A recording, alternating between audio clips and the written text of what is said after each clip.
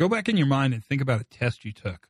Like if you went to grad school, the GRE comes to mind, the Graduate Records Examination, but any kind of big test you had to take.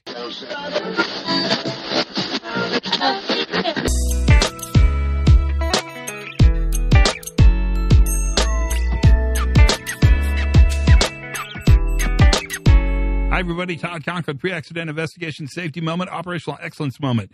Today's an interesting one. Well, it's interesting because I asked you to go back and think of a test. How horrible is that request? But I want you to think about the GRE, the Graduate Records Examination, or any kind of test you have to take. So if you've never taken the GRE, it's an entrance examination to go to grad school, and they test your math skills, your language skills, your logic skills, and there's another one. And you get individual scores for each one of those, and then they add those scores up, and that gives you your total score.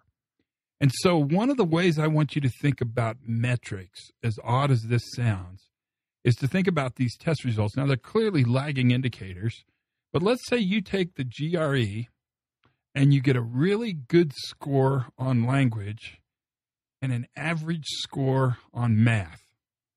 Now, you can take it again, and you want to, because you want to get your score up higher. You've got an average score on math and a really good score on English. Here's the question. Which one of those two topics, math or English, are you going to study and try to improve? That's today's safety moment.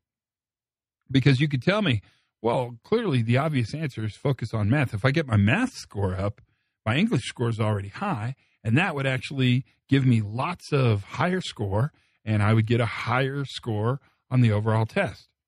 And that's true. The possibility is certainly there to raise the math score, but I'd actually suggest this really goes into the idea of how the way we think of safety is changing.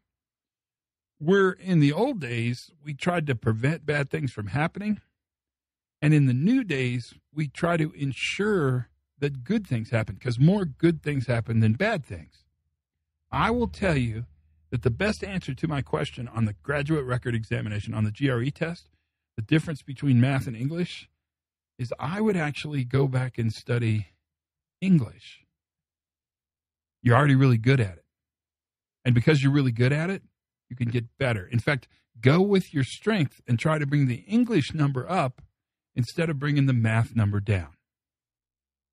That is a very different way to see the world. And that's what I want you to think about when you think about safety. Don't try to bring your bad numbers up. Try to make your good numbers better. That's it. That's the safety moment for today. Learn something new every single day. Have as much fun as you possibly can. And for goodness sakes, you guys, be safe.